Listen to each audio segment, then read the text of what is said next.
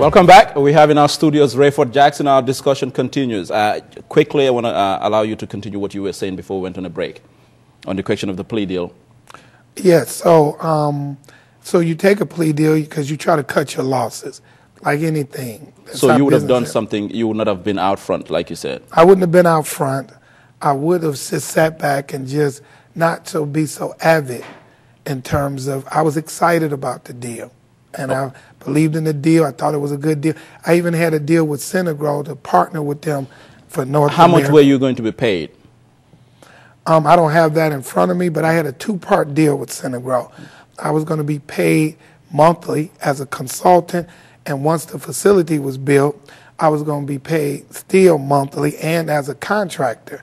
I was going to be providing several services. I was going to sell them polymer. Okay. I was going to oversee all the janitorial services, some of the trucking. So there was a lot, because in the contract that they had, Synagro, they had to spend at least 30% with minority contractors. All right, let's switch the pendulum. Fanchon Stinger, your once upon a time girlfriend, is making all these allegations that you abused her, you threatened to eliminate her family. What is your reaction to all these allegations? When I first heard it, I was shocked. And I was wondering, why is she saying this? Is someone putting her up to it? Maybe, where's she going from here? Then as I learned that she's doing a tour for domestic violence, maybe I feel, and I've heard so many rumors, maybe it's difficult for her to get back into the, news business. And so I figured that, maybe she felt that Ray's going to prison, he's down, he's looked like the villain, he's been vilified, he's been maligned, his character has been impugned. So maybe this is the thing that I can do in order to resurrect my career, my profession. You've all dated for a very long time. Why do you think she's doing this? I think that she was probably looking for how to explain to the public her role, her relationship. She's seeking a public vindication? Yes. That's what I think. I think that's the driving force. And then as well, oftentimes when, again, you're listening to people, you're looking at it, I think there's a lot of emotions involved in this, and so I decided, well, let me come out and maybe set the record straight on some of maybe the wild and absurd allegations. She made the allegation that she borrowed your money and you took money from her and, basically she did everything for you. Well, Fanchon didn't do everything for me. But that's an impression. If somebody gives you a loan of $60,000, I mean... Well, Fanchon didn't loan me $60,000. And again, a lot of what has happened is so much out there that you would have to really take time to take each accusation or things that she said and really look at them and delve and plumb them and get the actual facts of what really happened. Fanchon said she never did business with me. I never was involved in any of Rayford's business deal. I didn't know anything. So is that true? Well, no. And that's why I said, well, she never did do business with me. We worked together on projects. And again, and so when she says, well, I gave Rayford hundreds of thousands of dollars, she didn't give me hundreds of thousands of dollars.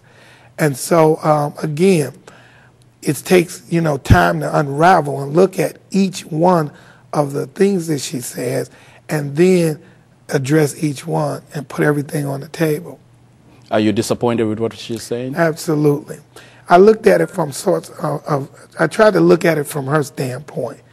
And I was trying to, and I said, well, what would I do if I was in her shoes, or what would the average person do?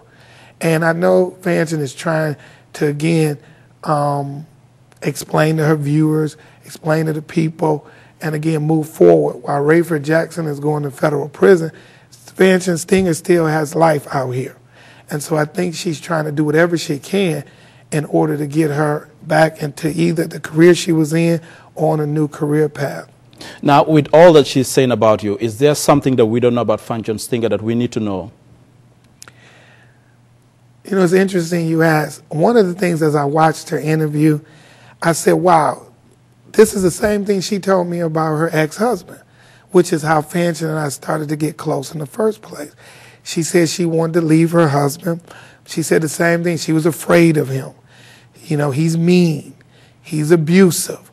And like anybody, I was sympathetic, you know, because my first impression of And what Fanchon time is period are we she's a talking sweet- about here? This was in 2003. Okay. And as she and I started to get closer, and then again, eventually he came to talk to me, Who came to talk to you? her ex-husband. Okay. And he gave me his side, and I was telling him, well, this is what she said, and he was very hurt. And he says, you know, that's not the truth at all. And I think oftentimes, not only Fanchon, but most people, when they're trying to live up to a perception or a reputation, and most of us have skeletons in our closet, most of us have weaknesses that we don't want the public or anyone to see. And oftentimes, if you don't address these things properly, then it can send you in a whirlwind and a tailspin, and what you'll end up doing is you'll start doing the things that Fanchon is doing. You'll start bringing other people, throwing false accusations, you know, whatever you can to make yourself look good and to justify, as opposed to just saying, I'm sorry. Did you use her influence and status as a media personality to navigate the political cycles in Detroit? No, not at all. You didn't feel the need to? No. So basically, you are clearly disappointed with what Fanchon is saying. Have you guys talked throughout this whole investigation?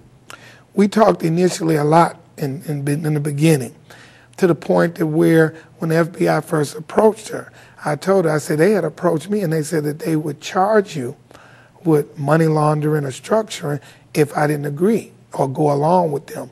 And so when they approached her, she had come and talked to me.